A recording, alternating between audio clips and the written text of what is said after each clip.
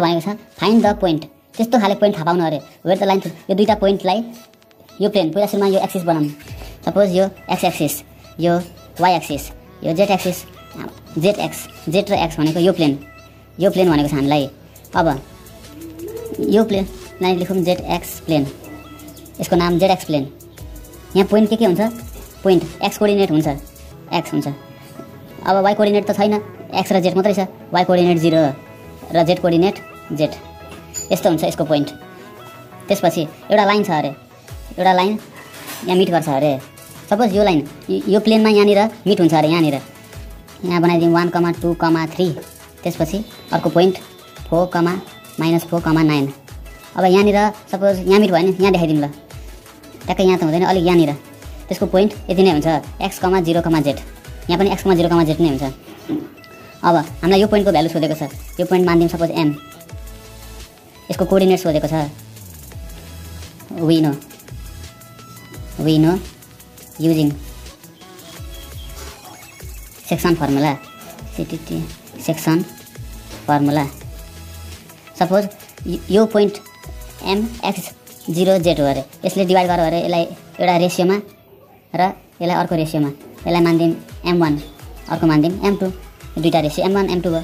अब यहाँ idea use गरौँ। लेट m1/m2 इक्वल्स टु के लेट गऱ्यौँ अरे। सपोज त्यो भनेको k/1 भनेपछि हाम्रो रेसियो कति रहेछ भनेको k:1। अब यो k भनेको हाम्रो m1 हो र यो 1 भनेको हाम्रो m2 हो। त्यस्तै अब यो पोइन्टको नाम हामी यहाँ लेखौँ m x, 0, z equals to m1x2 plus m2x1 by m1 plus m2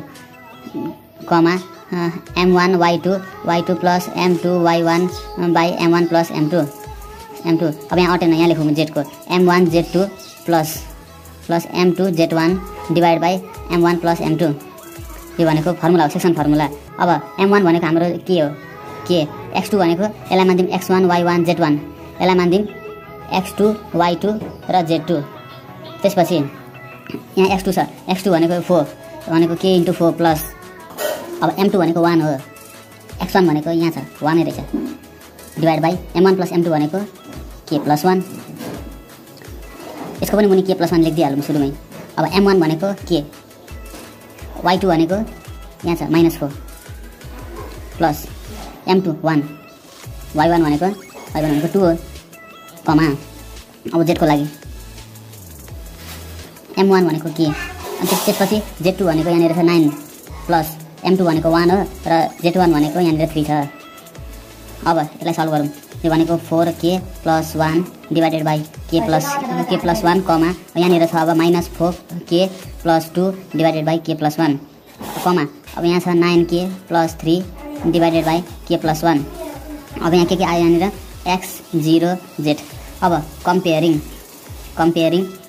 y coordinates both sides कति आउँछ। अब y कोअर्डिनेट्स कम्पेयर गर्दाखेरि यहाँ 0 छ, 0 इक्वल्स टु यहाँ यो छ -4k + 2 डिभाइडेड बाई k + 1 और 0 × k + 1 इक्वल्स टु -4k + 2 और 0 इक्वल्स टु -4k + 2 और 4k इक्वल्स टु 2 और k equals to 2/4 equals to 1/2।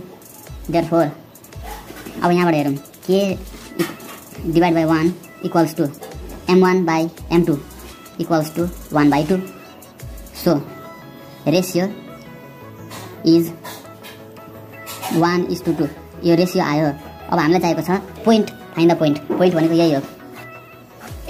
So x, 0, z equals to यहाँबाट हेरौँ 4k + 1 भनेको 4 टाइम्स k को भ्यालु 1/2 + 1 डिभाइड बाई k भनेको 1/2 + 1 कमा यो त 0 भइहाल्यो, थाहा छँदैछ 0 कमा यो भनेको 9 times 1/2 + 3 divided by 1/2 + 1 equals to यो भनेको 2 + 1 डिभाइडेड बाई 1/2 + 1 भनेको यो भनेको 2 1 + 2 यो भनेको 3/2 कमा 0 कमा यो भनेको 9/2 + 3 छ त्यही लेखौँ 9/2 + 3 एलसिएम लिँदाखेरि 2 9 + 3 = 6 भनेको 15/2 यहाँ लेखौँ 15/2 / 3/2 अब यसलाई भनेको 3 / 1 * 3/2 भनेको रेसिप्रोकल जाँदा 2/3 कमा 0 कमा 15 / 2 * 2/3 रेसिप्रोकल फर्मुला युज गरेको। अब 2 र 2 क्यान्सल 3 र 3 क्यान्सल 3 5 = 15 यो भनेको 2, 0, 5 एन्सर कति छ? एन्सर छ ठिक छ right answer 0, z the required point.